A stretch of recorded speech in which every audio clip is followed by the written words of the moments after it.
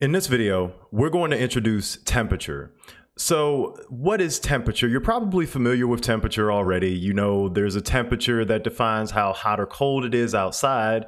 And that's basically what the definition of temperature is. It's a way to quantify how hot or how cold an object is. And this is a manifestation of what's known as thermal energy. And so thermal energy is basically the transfer of heat from one system to another. And so this manifestation of thermal energy manifests itself as something either being hot or cold, and temperature is a way to quantify how hot or cold something is. Now, there are three major temperature scales that are widely used throughout society broadly. That's the Fahrenheit scale, the Celsius scale, and the Kelvin scale. Now, in the physical sciences, the Celsius and Kelvin scales are primarily used in the physical sciences, and Fahrenheit is used a lot in popular society. You see a lot of times the temperature outside is reported in Fahrenheit. And so the purpose of this video and what I really want to do is to be able to show how to convert between these three different temperature scales, right? And just explain how they get the values that they have in these temperature scales. So let's start with Celsius, right? So what I've shown here are three different thermometers.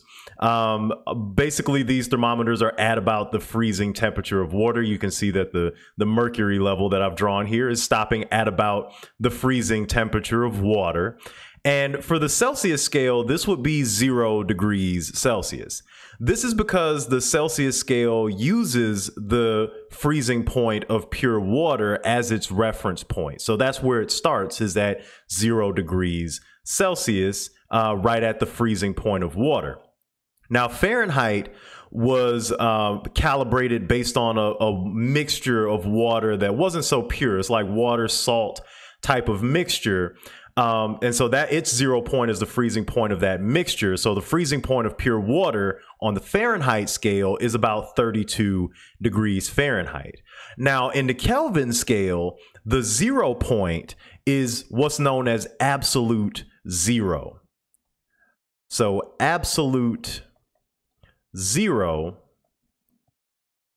is 0 Kelvin.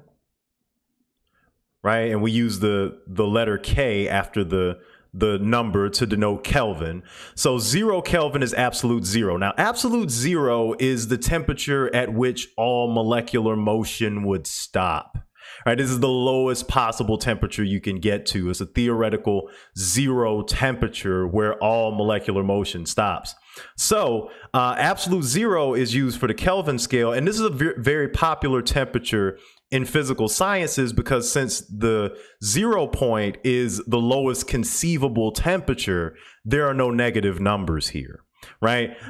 So whereas with the Celsius and Fahrenheit scale, you could easily get negative numbers. You've seen, you know, if you live in a very, very cold place, you might have woken up one morning and seen that the temperature is negative something degrees Fahrenheit, -5, -6, or what have you, right? So the absolute zero, the Kelvin scale is really popular because you don't get these negative numbers. So now, how do we convert between these different temperature scales? So the two things that you'll need to know to convert between these temperature scales are, one being the 0 point,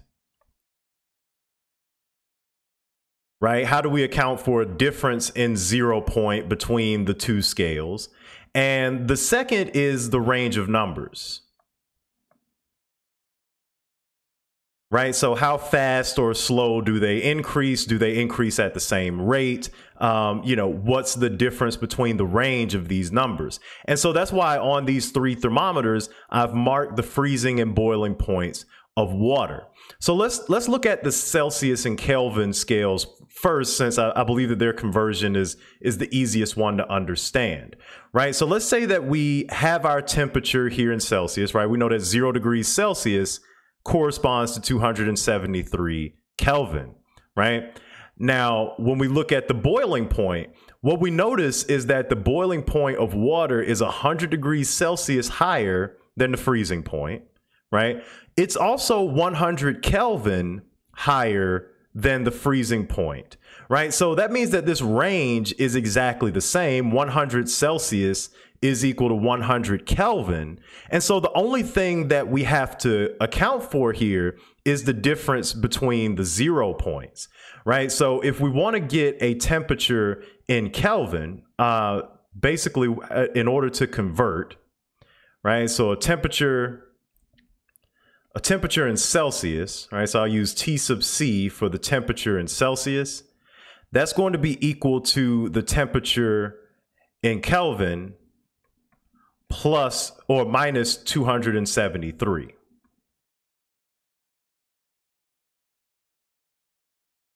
Right, so basically if you wanted to convert to Celsius, all you have to do is subtract by 273, right? So if we want 273 Kelvin converted to Celsius, we just subtract 273. And obviously if you wanted to do the other conversion to Kelvin, right, all you would do is do algebra here to rearrange this equation. So you will have the temperature in Celsius plus 273. And oftentimes we actually use a decimal. So we use, be more specific, is 273.15. So we can include that here as well. So 273.15. Okay, so since this range is exactly the same, all we have to do is account for the difference in the 0 point. So we just add or subtract 273.15 in order to convert freely from Celsius to Kelvin. Now, let's look at the conversion from Celsius to Fahrenheit, right? So this one's going to be a little bit more involved because you'll notice that not only is the 0 point different, right? So 0 Celsius is 32 degrees Fahrenheit, but this range is also different. So the boiling point of water is 212 degrees Fahrenheit. So that's going to be more than 100 degrees Fahrenheit.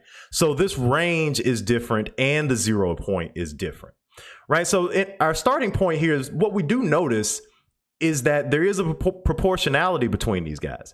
So as the temperature in Celsius increases, the temperature in Fahrenheit increases as well, right? So we know that they're directly proportional. So we know that there's some, let me choose a different color here.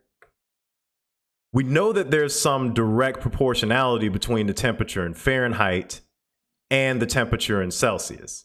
So this symbol in the middle is just stands for proportionality. So we know that there's some proportionality, which means we can get an equation to convert between the two. So if we're thinking about the temperature in Fahrenheit, right, we know that the 0 point is off by 32. So we know what the first thing we'll have to do is definitely add 32. So let's do that first. So the temperature in Fahrenheit, we know is going to be, part of it is going to be the temperature in Celsius plus 32 to give you the degrees in Fahrenheit, right? So this would automatically give you the temperature for the freezing point of water since it's 0 degrees Celsius. This gives you the 32. Now the next thing that we have to consider is the difference in the range, which what we can do, thinking about it from a dimensional analysis standpoint, is basically set up a conversion factor in order to convert, right? So I'll add units here so that we can see how this conversion factor would work in practice. So let's look at this range between the freezing and boiling point of water in Celsius and in Fahrenheit. So in degrees Celsius, we have 100 degrees Celsius minus 0 degrees Celsius, right? That's the difference between the freezing and boiling point, right? That's going to be 100 degrees C. And the difference between these same values in degrees Fahrenheit, right, is going to be 212 degrees Fahrenheit minus 32 degrees Fahrenheit. That's going to give us a difference of 180 degrees Fahrenheit. Right now, keep in mind, this is the same range between freezing and boiling of water. They're just quantified differently. So what we can say, we can set up a conversion factor where we say that 180 degrees Fahrenheit, for every 180 degrees Fahrenheit, there's 100 degrees Celsius, right? And obviously you can simplify this fraction so that you get, for every 9 degrees Fahrenheit, there's 5 degrees Celsius, right? So this gives us a conversion factor that we can put into this equation in order to get a conversion equation from Fahrenheit to Celsius. So let's do it. So using this conversion factor, now we have the full equation that converts Fahrenheit to Celsius. So we'll have the temperature in Fahrenheit is going to be equal to the temperature in Celsius times 9/5, right? For 9 degrees Fahrenheit for every 9 degrees C, plus 32 degrees Fahrenheit, right? So basically what we have here, so this TC is our Celsius temperature, right? So this is our temperature in Celsius. This 9/5 is our conversion factor. And then the 32 is accounting for the 0 point, right? The difference between the 0 point in the two scales, right? So this is using dimensional analysis in order to get an in-depth equation in order to convert the two temperatures. So this is how you convert from Fahrenheit to Celsius. And I know you've probably seen this equation before, but I wanted to make sure that you understood exactly where this equation comes from, right? Okay, so let's look at an example problem of doing conversions. So this problem says the average daytime temperature on Earth and Jupiter are 72 degrees Fahrenheit and 313 Kelvin, respectively. Calculate the difference in temperature in degrees C between these two planets, right? So basically what you have here, you're given the temperature on these two planets in two different temperature scales, and you're asked to get the difference in another temperature scale, right? So you can approach this problem in different ways. The way that I'm going to choose to approach it is to convert the temperatures for each planet to Celsius and then subtract them. And that would give me the temperature difference between the two planets. So first, let's convert that Jupiter temperature from Fahrenheit to Celsius, right? So we have our equation for the temperature for Fahrenheit, right? We got TC times 9/5, right? Plus 32, right? That's the equation that we saw on the previous slide for converting from Fahrenheit to Celsius. Now, what we want to do this is for converting Celsius to Fahrenheit. We want to convert Fahrenheit to Celsius. So what we're going to have to do is do a little bit of algebra. So what we want to do here is isolate this TC algebraically so that we can convert from from Fahrenheit to Celsius. So if we just subtract on both sides by 32, we end up with TF minus 32, right? What's left on the left-hand side is TC times 9/5. Then from there, you're going to multiply by the reciprocal of this 9/5 to get your final answer. So you're going to end up with 5/9 times TF minus 32 is going to give you the temperature in Celsius, right? So now all we have to do is plug and chug to get our Celsius temperature, right? So TC is going to be equal to 5/9 times our Fahrenheit temperature here is 72 degrees Fahrenheit minus 32, right? So what you end up with as a Celsius temperature is 22 degrees C, right? So this gives you your temperature in degrees Celsius for Jupiter. Now, the other temperature that we need to convert is the temperature for Jupiter, right? So, or the temperature that was the temperature on Earth, and now this is the temperature for Jupiter. So Jupiter's 313 Kelvin. So all we have to do is just plug into our equation that we saw on the last slide. So we have TC is equal to TK minus 273.15. So our temperature in Celsius, we plug in our temperature, 313 minus 273.15. So that's going to give us a Celsius temperature of 40 degrees C. Right? So that's our temperature on the other planet, on Jupiter. Now we just have to take the difference between the two in order to get our final answer. So our delta T, so delta just stands for difference, right? So our difference in temperature is going to be 40 degrees C minus 22 degrees C.